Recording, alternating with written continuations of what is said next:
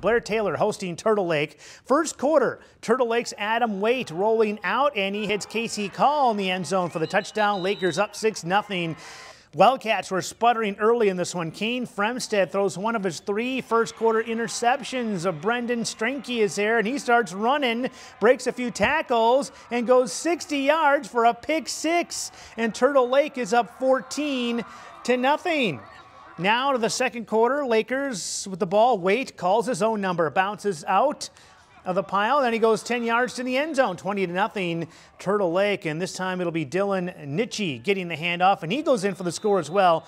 Wildcats fall to the Lakers, 44-6 is your final, so it's Turtle Lake and Bangor next week.